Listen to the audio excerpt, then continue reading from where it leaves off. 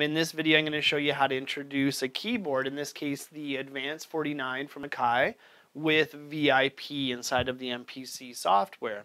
This is what I have so far.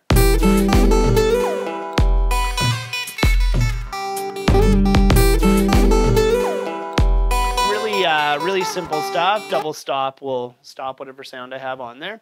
What I'm going to do on the MPC is I'm going to go to a new track, and right now you can see that selected this plugin option. So with plugin option, I get this little screen down below. I'll highlight it and then push my button, and I'll see inside that I'll have the VIP option. VIP comes with the Advanced 49 and the 25 and 61 from Akai. It also comes with the VX49 and the CTRL 49 from M Audio. VX49 is from Alesis.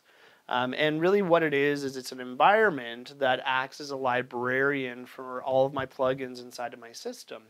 What that means to me is I can go browser, and instead of searching my plugins based upon the plugin manufacturer, I can go up to the top using my arrow keys, and I can go and say, okay, I want to search based upon instrument. So to start, I want to do something on the keys. So I'm going to go keys. I have 873 patches with keys. So I'll go and highlight where it says instrument, and I'll say, okay, timbre-wise, I want it to be dirty. And style-wise, I want it to be classic. So now over here, this has been populated with a bunch of different sounds that match that criteria. So let's try this swirly hybrid patch just to see how that sounds. I dig that. It's a little bit quiet, so I'm going to press multi. Inside of here, when I push multi, I then get volume control.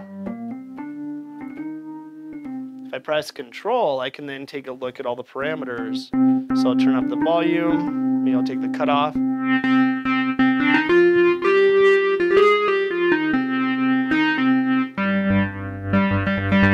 Great, that's a really good starting point. So now I'm going to go back to my browser.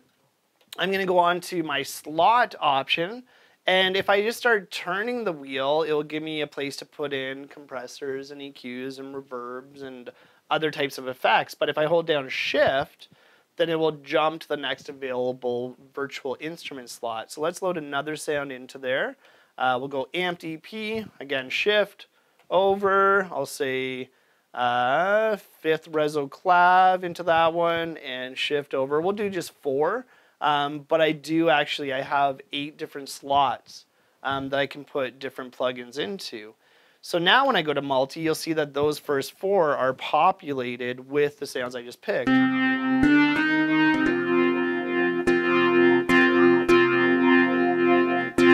If I press my bank over button, then I can see the other 4 that are empty right now. I haven't loaded anything into there yet.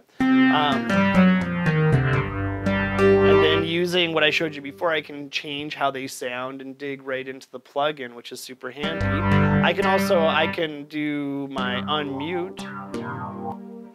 Right? There's my mutes for it. I have solo as well.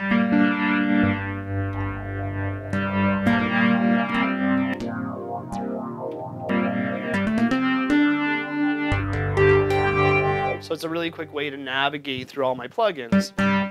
Let's lay something down with MPC. So now I'm going to press my overdub and play start. I'll get a 1-bar count in, and I can lay down my track.